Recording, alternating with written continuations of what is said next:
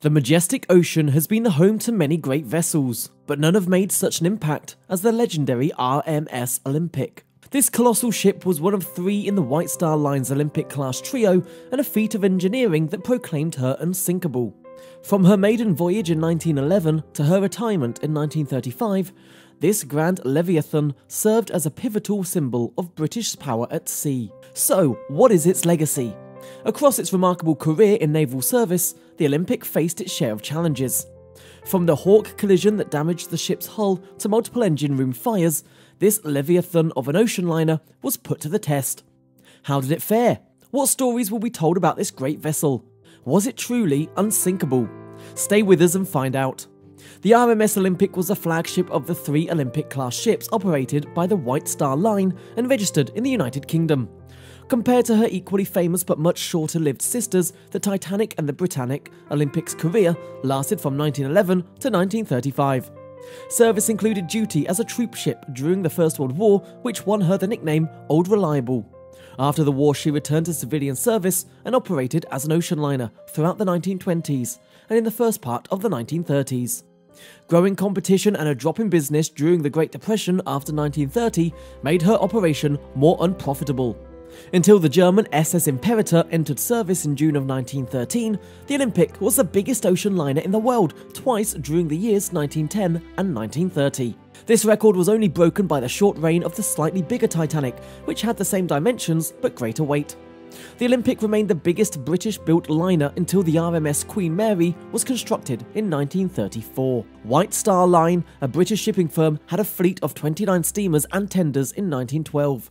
The 3 Olympic-class ships were the biggest boats ever constructed for the business. White Star Line chairman J. Bruce Ismay and American banker J. Pierpont Morgan discussed the 3 ships in the middle of 1907.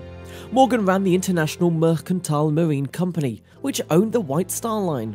White Star Line competitors included Cunard Line, its new faster passenger ships, the Lusitania and Mauretania, and the German shipping companies Hamburg America and Norddeutscher Lloyd.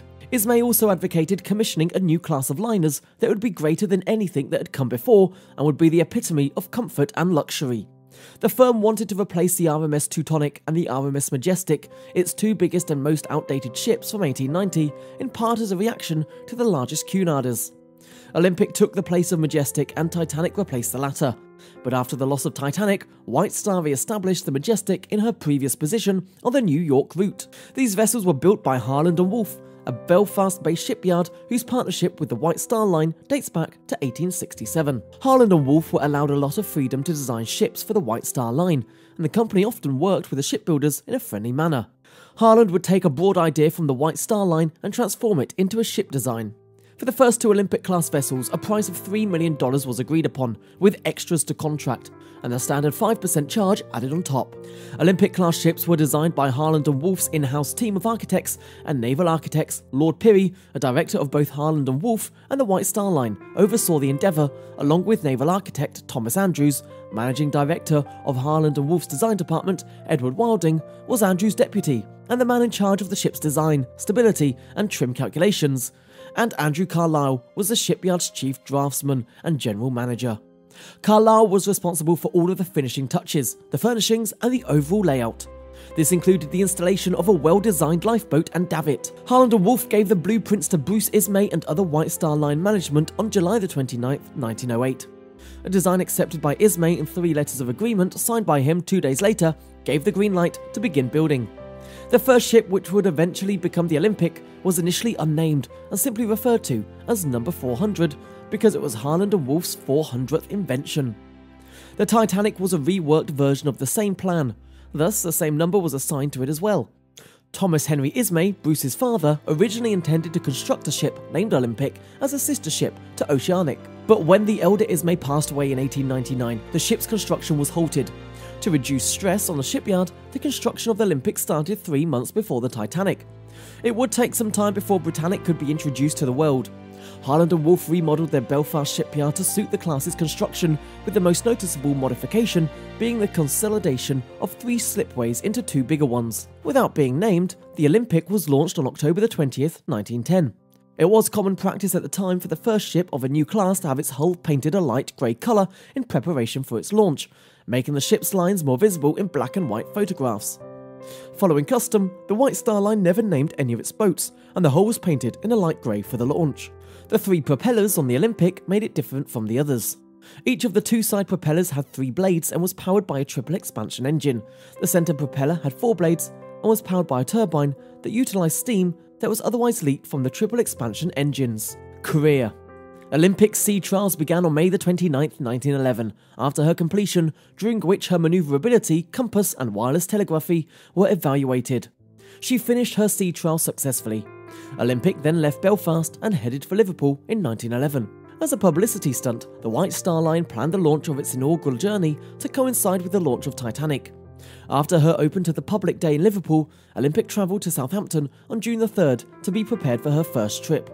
The ship's crew and the journalists were thrilled to see her arrive. The deep water port at Southampton, then known as the White Star Dock, had been exclusively designed to handle the new Olympic-class ships and had opened in 1911. Starting off from Southampton on June 14, 1911, her inaugural trip made stops in Cherbourg and Queenstown before arriving in New York on June 21st. The inaugural trip was commanded by Edward Smith, who would die the following year in the Titanic catastrophe. Thomas Andrews, the ship's designer, and other engineers from Bruce Ismay and Harland and Wolff's Guarantee Group were on board for both the outbound and inbound trips to New York. Sadly, Andrews would also perish in the sinking of the Titanic. As the biggest ship in the world and the first in a new class of superliners, the Olympic's maiden trip received enormous international interest from the press and public. Upon her arrival in New York, Olympic was opened up to the public and attracted over 8,000 visitors. At the New York harbour, more than 10,000 people showed up to see her go on the first voyage back home. During her third voyage, she had a Cunard Line observer on board looking for inspiration for the Aquitania. The Hawke collision. Olympic had her first major accident on her 6th trip, on September 20th, 1911, when she collided with the British cruiser HMS Hawke. The 2 vessels were travelling parallel across the Solent when they collided. The commander of Hawke was caught off guard by Olympic's huge turning radius when she swung to starboard, and he could not take adequate evasive measures. Hawke's bow, built to ram ships and cause them to sink, connected with Olympic's starboard side near the stern, creating 2 huge holes in Olympic's hull, above and below the waterline, and causing flooding in 2 watertight compartments and twisting the propeller shaft. Regardless of such a close call, Olympic made it back to Southampton under her own power with no casualties or major injuries to her crew. HMS Hawke's bow was severely damaged, and she almost turned over. After this, she was repaired but destroyed by the German U-boat SMU-9 in October 1914. At the time of the accident, Captain Edward Smith was in charge of the Olympic. A stewardess named Violet Jessup and a stoker named Arthur John Priest were the only 2 crew members to survive the collision with Hawke and the sinking of the Titanic. The Royal Navy blamed Olympic for the event, saying that the ship's huge displacement created a vacuum that sucked Hawke through her side during the investigation that followed. While Olympic was normally under the authority of the harbour pilot, the White Star Line was still hit with huge legal expenses and the cost of repairing the ship, and the fact that she couldn't be used for revenue service also didn't help things. However, Olympic's survival after such a devastating collision seemed to validate the construction of the Olympic-class liners and strengthened their unsinkable image. Olympic was repaired to a point where she could sail back to Belfast for more extensive work, which took little over 6 weeks to complete. Harland and Wolff had to postpone the construction of the Titanic by using a part from the broken propeller shaft of the Titanic to speed up the repair process. On the 20th of November 1911, Olympic returned to duty, but on the 24th of February 1912, she experienced another setback when a propeller blade broke off during an eastbound journey from New York. Titanic's first trip was originally scheduled for 20th of March 1912, but was again pushed back 3 weeks so that Harland and Wolff could get her back into service as quickly as possible. Naval service. White Star Line had planned to hold Olympic up at Belfast until the war was finished once she returned to Britain, but in May 1915, the Navy requisitioned her, and the Cunard ships Mauretania and Aquitania for duty as troop transports. At first, the Navy hesitated to utilise enormous ocean liners as troop transports because of their susceptibility to enemy assault, but they had to use them due to a lack of available ships. The unfinished sister ship Britannic was now requisitioned for use as a hospital ship. While serving in that capacity on November 21st, 1916, she sunk in the Aegean Sea after hitting a German naval mine. Olympic, which could carry as many as 6,000 soldiers, was stripped of her peacetime luxuries and equipped with 12-pounders and 4.7-inch cannons to become a warship. On September the 24th, 1915, HMT 2810, newly named and now commanded by Bertram Fox Hayes, sailed from Liverpool with 6,000 men bound for Mudros, Greece, and the Gallipoli campaign. On October the 1st, a U-boat sank the French ship Provincia near Cape Matapan. Olympic spotted her lifeboats and rescued 34 people. The British Navy criticised Hayes for this, saying he had placed the ship at risk by stopping her in an area where hostile U-boats were present. While a massive ship anchored would have been an easy target for U-boats, fortunately the ship's speed was seen as her greatest defence. Before the Gallipoli campaign was called off in early 1916, Olympic made many trips with troops to the Mediterranean. There was some thought in 1916 of using Olympic to sell soldiers to India around the Cape of Good Hope. After further inspection, however, it was determined that the ship was unfit for this job because her coal bunkers, built for transatlantic voyages, were insufficient for such a lengthy voyage at a reasonable speed.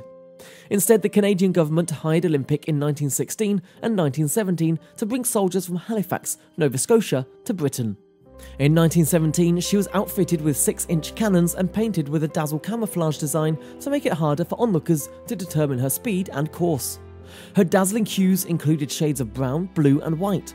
Her repeated trips to and from Pier 2 in Halifax Harbour, bringing Canadian soldiers to and from Europe, then returning home after the war, made her an iconic city symbol. In Halifax, she posed for many paintings by the famous group of 7 artists. The Olympic Gardens, a huge dance venue, was also named after her. Once America went to war with Germany in 1917, Olympic sent thousands of American soldiers to Britain. Retirement. As time passed, Olympic began to show signs of age, becoming more costly to maintain. It was decided in 1935 to permanently put the ship out of service, and she was eventually sold. The deconstruction of Olympic took a long time. The vessel was transported to the English port of Jarrow on the Tyne River, where shipbreakers T.W. Ward Limited dismantled her. Taking out the ship's furniture and appliances was the first step. This included everything from the main staircase to the ship's engines. Some items were sold to museums and collectors, while others were melted down for metal. When the items were taken off, the shipbreakers got to work and demolished the vessel. For this, the ship had to be disassembled into smaller pieces before being taken apart individually. Deconstructing Olympic was a laborious operation that lasted several years. Despite this, shipbreakers salvaged many of the vessel's original components successfully. More than 600 tons of steel were sold for scrap, along with other metals, including copper and brass. The ship was one of the finest ocean liners ever built, and she had an important role in the Great War and the history of maritime travel. Those who had sailed on her, worked on her, or even just admired her from afar shared a sense of loss after her retirement. The RMS Olympic was a remarkable vessel that will forever be remembered in maritime history. It's easy to see why the RMS Olympic is considered one of the best ships ever constructed, with its remarkable design and engineering, as well as her historic maiden voyage. Its immensity and splendour overshadowed an age of unparalleled wealth and invention, and yet the same ship had the courage to withstand the stormiest seas. While the ship itself has been lost to time, many of her belongings may be found in museums and private collections across the globe. Her legacy, however, continues, and she is still regarded as one of the great liners of her day.